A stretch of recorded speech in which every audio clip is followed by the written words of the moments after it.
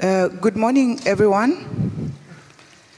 I'd like to welcome you to this session on living better, living longer, and living stronger among women living with HIV. My name is Carol Nyirenda, and I'm your co-chair today. My sister co-chair here is Alice Welburn. And many thanks to Professor Sophia Gruskin for compiling this session. So to start with, I would like to introduce my co-chair. Alice Welburn is a writer, researcher, trainer, and gender activist, and was diagnosed with HIV 22 years ago. She is the author of the Stepping Stones Training Manual on Gender, HIV, Communication, and Relationship Skills, which reduces gender violence, and it is still being newly adapted for use in diverse communities around the world. Alice is a former chair of ICW, which is the International Community of Women Living with HIV and AIDS, and is founding director of the Salamander Trust and holds a PhD from Cambridge University in social anthropology. Alice. Thank you very much, Carol, and I'd like to join Carol in welcoming you all here this morning. Apparently we have Bill Clinton next door, so we especially appreciate you all being here with us this morning for these great papers we're going to hear. So I'd like to introduce Carol to you. Carol Nawina Nyirenda is a public health advocate, an international speaker and a trainer from Lusaka in Zambia. Carol is the Executive Director of the Community Initiative for Tuberculosis, HIV and AIDS and Malaria, and she's based in Lusaka. She's also the National Coordinator of the Coalition of Zambian Women Living with HIV. At an international level, Carol's been a board member representing people living with HIV and those affected by TB on the Global Fund Board, UNITAID, Stop TB Partnership, and is still on the International Union Against TB and Lung Diseases. So you can see that's just to mention a few of Carol's many great roles. At regional level, Carol is the president of the Africa Coalition on Tuberculosis and has recently been elected chairperson of the Pan-African Positive Women's Coalition. So, both living with HIV and having survived tuberculosis, Carol has been able to transform this personal experience into a political campaign to address TB and HIV co-infection, and has incorporated TB advocacy into her national and global activism. And last, but by no means least, Carol is currently undertaking a bachelor's degree in development studies. So, that's Carol and me for you. And now we are going to hand back to you. Thank you. So like Alice said, we have, I think, Bill Clinton's session coming on very quickly after this one. For your questions, we have only 15 minutes at the end of the session for all our questions. So please think about your questions that you would like to ask during the presentation. Write them down clearly on pieces of paper and hand them to the volunteers. I think there are volunteers around who will be going around with pieces of paper. The volunteer at the front, they'll come to the front here so we can have them quickly and hand them at the end. Please do your best to keep your questions really short and clear. And please add your name and organization and country to your question. So without any further ado, I'd like to introduce our first speaker. Our first speaker is Dr. Alexandria Martin-Onra. I hope I pronounced it okay. After finishing internal medicine, Dr. Martin-Onra worked at Medicines Sans Frontières in Chad and Kenya in 2010. She was in Chad during a meningococcal epidemic, working in treatment and a vaccine campaign. In Kenya, she was a TB/HIV manager, working with the district hospital of Homa Bay, mainly focusing in the HIV clinic and working with multi-drug resistant TB patients. After MSF, she studied infectious disease, and she currently works at the infectious disease department in the Oncological Reference Center at a national institute in Mexico. The floor is yours. Thank you. So, good morning. I would like to thank the organizing committee for letting us present our data today. These are the result of a descriptive study of Mexican women recently diagnosed with HIV, and this study was conducted in two of the most important HIV care centers in Mexico City and in two other states, Oaxaca and Puebla, which are, play an important role in HIV burden in Mexico.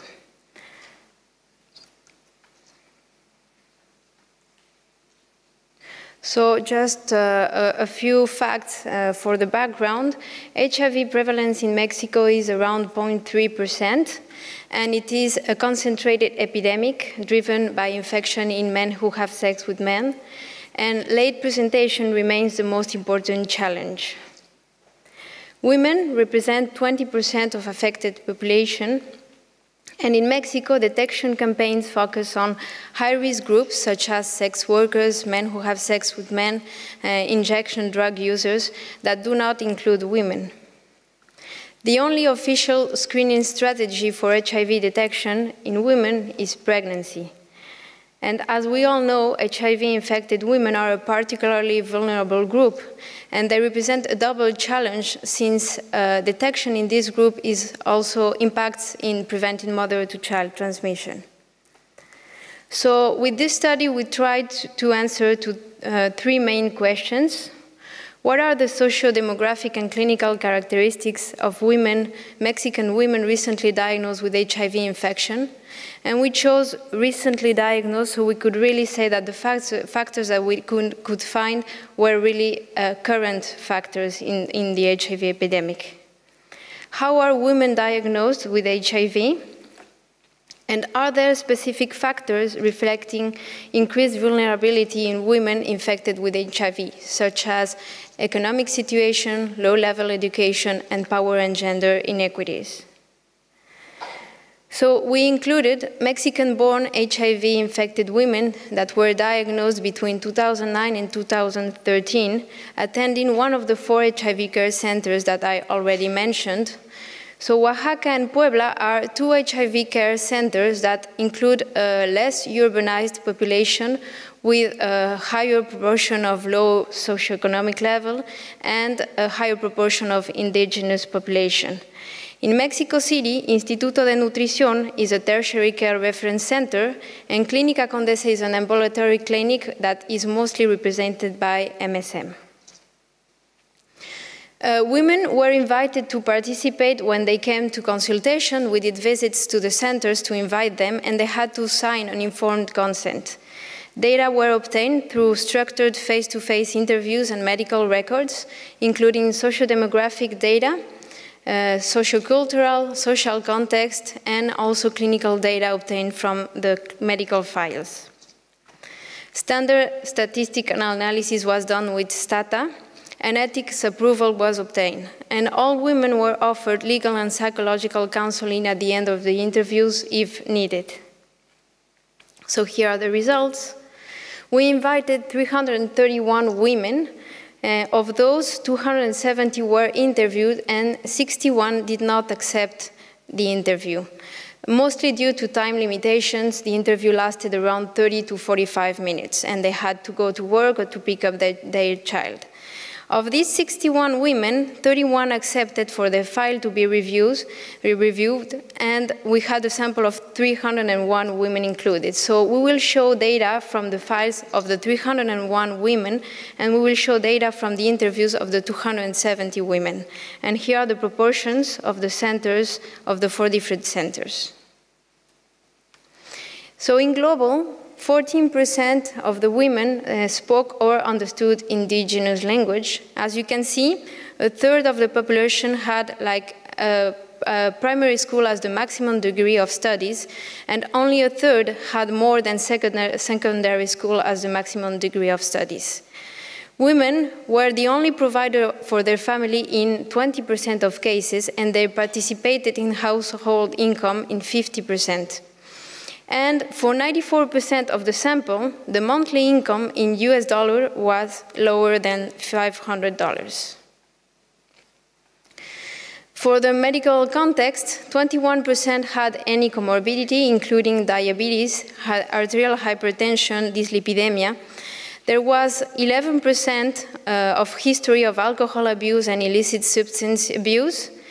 Age at first pregnancy was around 20 years old, and as you can see, almost a third of the women had less than 18 years old at the first pregnancy. And 34% had another sexually transmitted disease at the moment of HIV diagnosis, mostly HPV infection in 72% of cases. 47% of women reported physical violence at home, and the most common aggressor was the previous or current partner in 70% of cases. And 30% reported sexual abuse, again, mostly by the current partner or previous partner as the main aggressor. There was a low history of spending time in jail, living in the US or the borders as potential risk factors for HIV acquisition, and 10% reported history of paid sex. So there were differences between the centers. As I said, the profiles were a little bit different, and here we can see how Oaxaca and Puebla had a younger population, lower than 30 years old. There were a higher proportion of women speaking an indigenous language in Oaxaca. There was a higher proportion of illicit substance abuse and sexual abuse in Clínica Condesa, which is the ambulatory clinic, higher CD4, baseline CD4 in Oaxaca, and also higher diagnosis through pregnancy in Oaxaca. And we will talk about this later, but probably the reason why there was higher CD4 in Oaxaca was associated with a younger population and more diagnosis through pregnancy. So we asked women how they thought they had acquired HIV, and 75% answered that they had acquired HIV through their stable partner.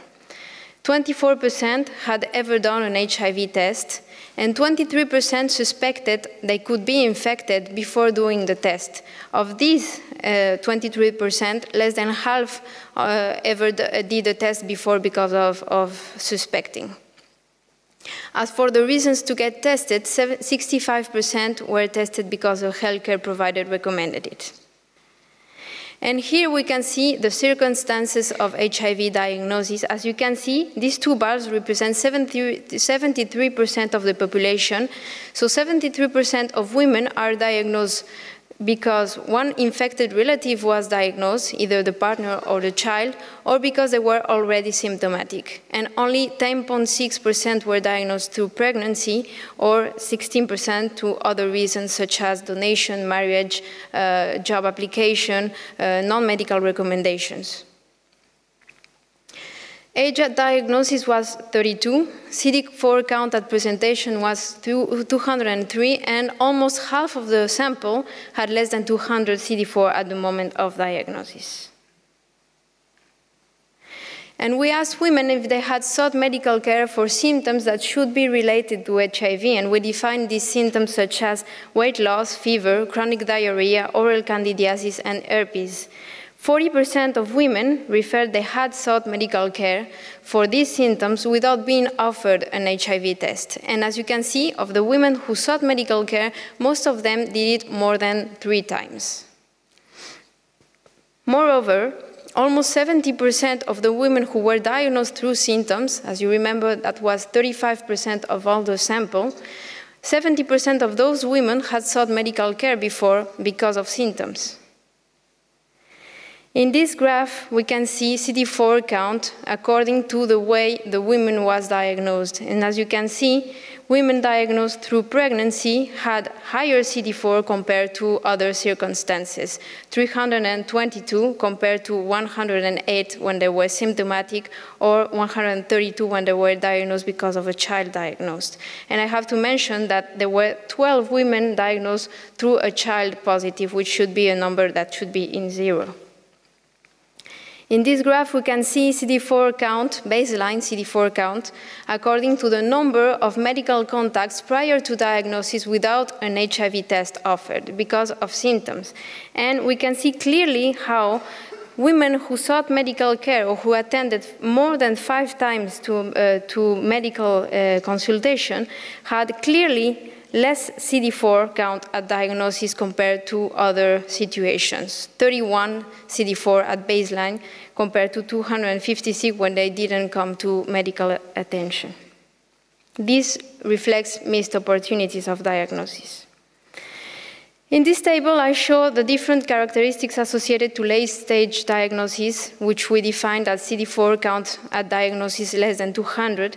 As you can see in the multivariate analysis, being older than 30 years was associated to having less CD4 at the moment of diagnosis with an OR of 1.89, and attending more than 3 consultations prior to diagnosis without an HIV test offered was also associated with being diagnosed with less than 200 CD4 with an OR of 3.56.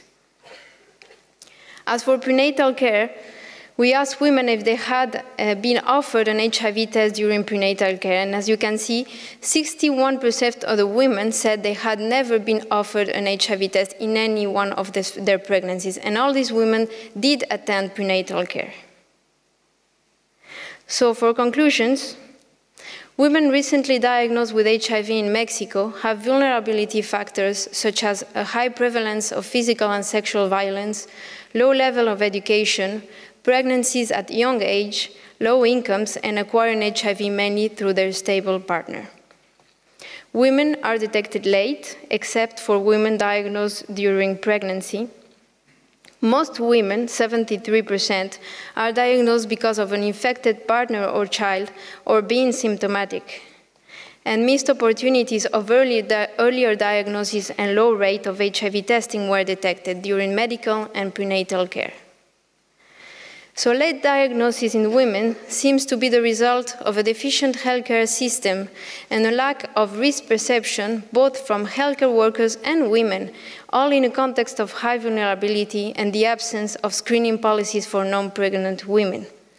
And strategies for early detection need to be re-evaluated for women in countries with concentrated epidemics, such as the one in Mexico. Thank you.